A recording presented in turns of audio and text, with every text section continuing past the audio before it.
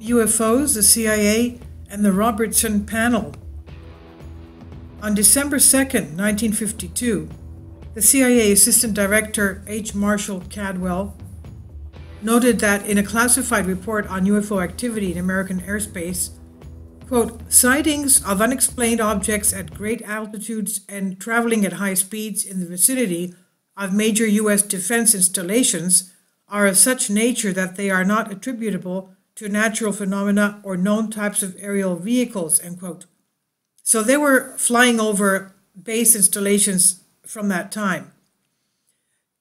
Believing that something really might be afoot in the skies of America, Cadwell prepared a list of saucer-themed recommendations for the National Security Council.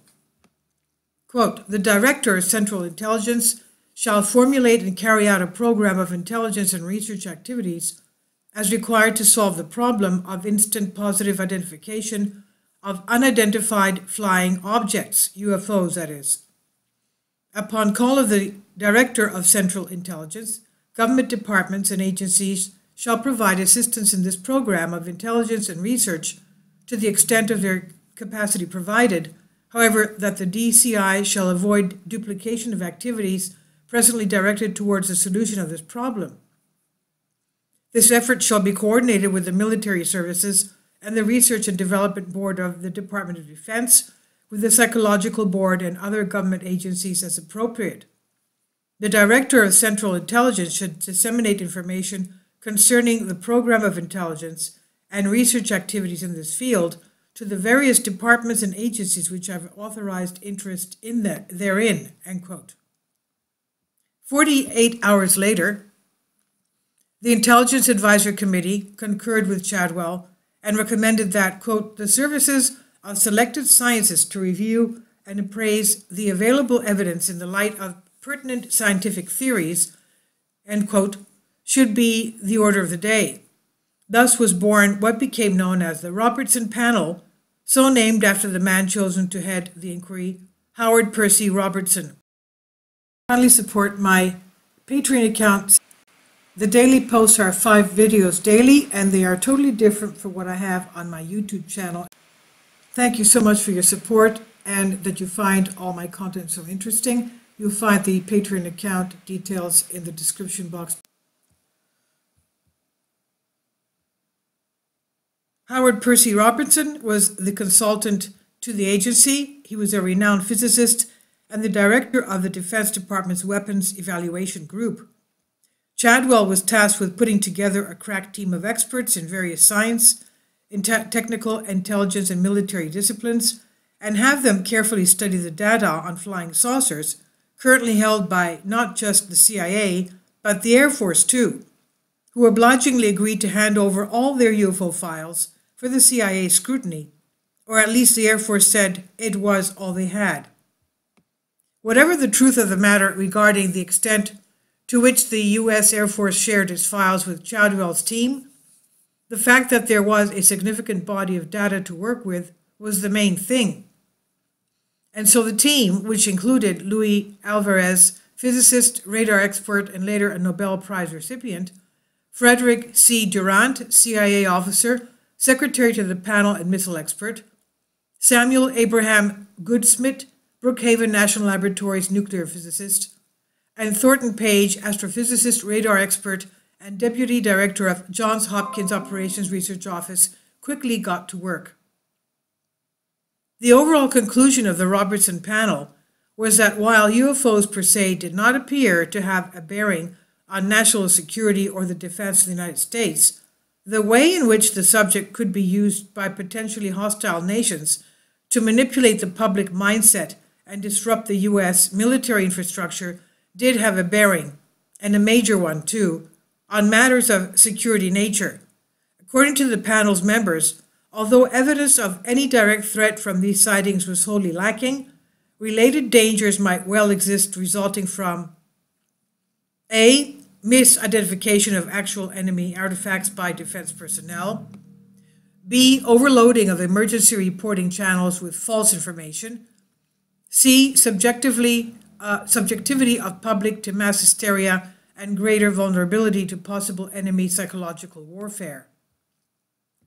There was also a recommendation that a number of the public UFO investigative groups that existed in the United States at the time, such as the Civilian Flying Saucer Investigators, CFSI, and the Aerial Phenomena Research Organization, APRO, should be watched carefully due to the apparent irresponsibility and the possible use of such groups for subversive purposes. The panel also concluded that a public education campaign should be undertaken on matters relative to UFOs. Specifically agreed the members, such as a program would result in a reduction in public interest in flying saucers, which today evokes a strong psychological reaction. This education could be accomplished by mass media such as television, motion pictures, and popular articles. Basis of such education would be actual case histories which has been puzzling at first but later explained. As in the case of conjuring tricks, there is much less stimulation if the secret is known. Such a program should tend to reduce the current gullibility of the public and consequently their susceptibility to clever hostile propaganda. Quote, in this connection, Dr. Hadley Cantrill, Princeton University, was suggested. Cantrill authored The Invasion of Mars, a study in the psychology of panic, written about the famous Orson Welles radio broadcast in 1938, and has since performed advanced laboratory studies in the field of perception. The name of Don Marquis, University of Michigan, and Leo Roston were mentioned as possibly suitable as consultant psychologists. Also, someone familiar with mass communication techniques, perhaps an advertising expert, would be helpful.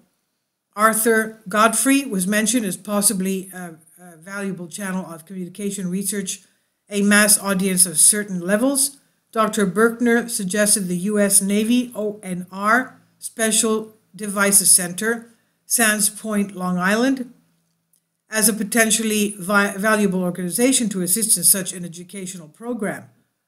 The teaching techniques used by the agency for aircraft identification during the past war were cited as the sample of a similar educational task. The Jam Handy Company, which made World War II training films, motion picture and slide strips, was also suggested, as well as Walt Disney Inc. animated cartoons, end quote. Robbie Graham, a UFO researcher who has carefully studied the many and varied intricacies of the Robertson panel and its link to Disney and the man named Ward Kimball, says, the panels singled out of Disney made sense given the animation giant's then firmly established working relationship with the U.S. government. During World War II, Disney made numerous propaganda shorts for the U.S. military, and in the 1950s, corporate and government sponsors helped the company produce films promoting President Eisenhower's Atoms for Peace policy, as well as the retrospectively hilarious Duck and Cover documentary, which depicted school children surviving an atomic attack by sheltering under their desks, end quote. Graham continued that the Robertson panel highlighted Disney is significant in that the panel's general recommendation to debunk UFOs through media channels is known to have been acted upon in at least one instance, this being the CBS TV broadcast of UFOs, Friend, Foe, or Fantasy in 1966, an anti-UFO documentary narrated by Walter Cronkite. In a letter addressed to former Robertson panel secretary Frederick C. Durant, Dr. Thornton Page confided that he, quote, helped organize a CBS TV show around the Robertson panel conclusions, end quote, even though this was 13 years after the panel had first convened. In light of this case alone, it seems reasonable to assume that the government may at least have attempted to follow through on the Robertson panel's Disney recommendation, end quote.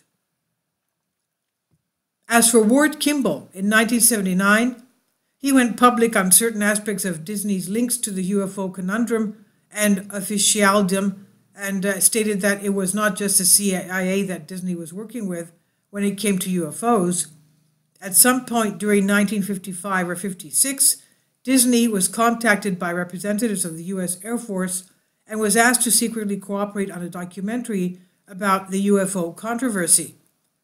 As part of the deal, the Air Force offered to supply actual UFO footage, which Disney was told they could include in their film.